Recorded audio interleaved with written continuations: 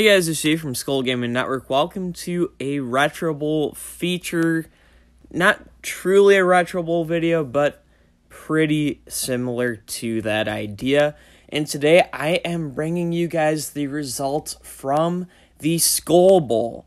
What is the Skol Bowl? Well, as many of you know, there's Retro Bowl leagues out there, one of which is the RBCDL. The RBCDL is an Division I FBS focused Retro Bowl league.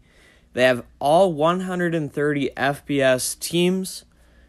They play on medium difficulty. They compare point differentials for the whole season, and they have bowl games and or playoffs for the top 74 out of 130 teams.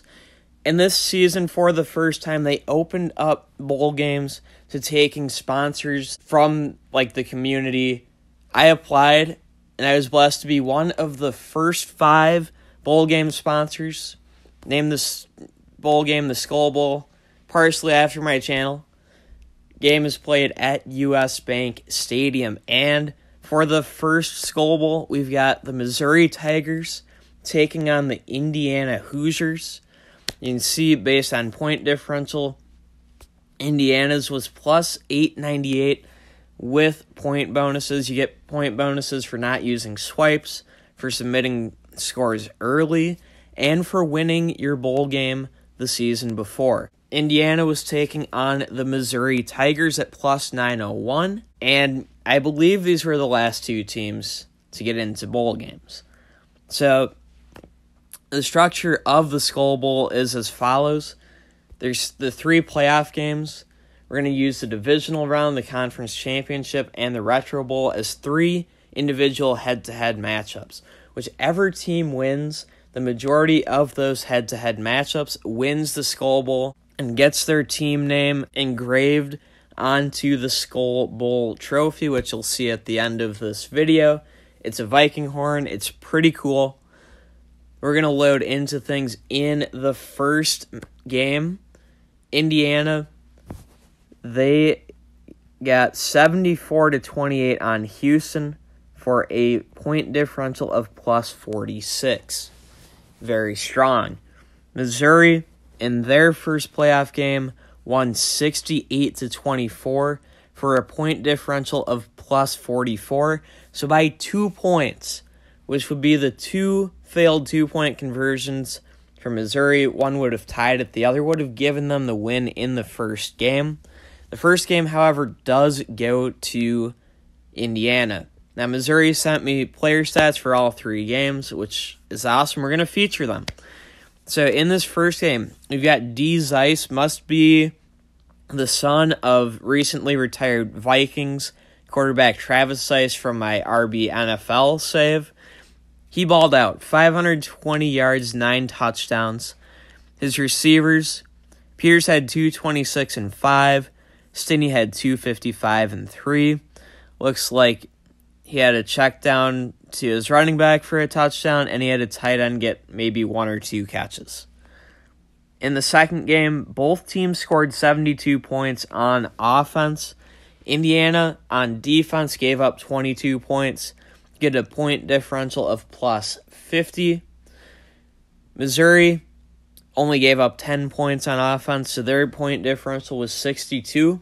So in Game 2, by a score of 62-50, Missouri won. So it's 1 game apiece. This third game is going to matter. In Game 2, Zeiss once again balled out, 493 and 9 touchdowns. This time, both the running back and tight end got 1 touchdown. Stinney again got 3 touchdowns with 159 yards. And Peters only got 4 touchdowns, but he had 279 yards receiving. Defensively, I forgot to look at this the first game, but Wilbur had a pick and Diamond had a sack. Overall, Tell 11 tackles. Honestly, Ragland with 3 tackles is the only one that looks like they might not have played well defensively. So the third game, we're going to start with Mizzou. A very solid effort, 64-26 against the Miami Dolphins. I'm guessing this Dolphin team was rated pretty highly. But, plus 38 in the Retro Bowl, the championship game, should be against the toughest team. Very, very solid. Looking at the player stats, Zeiss, 512 and 7 passing touchdowns, which means that Evans had 1 receiving and 1 rushing touchdown. And then Stinney had 4 touchdowns and 241 yards. Peters, 178 and 2 touchdowns.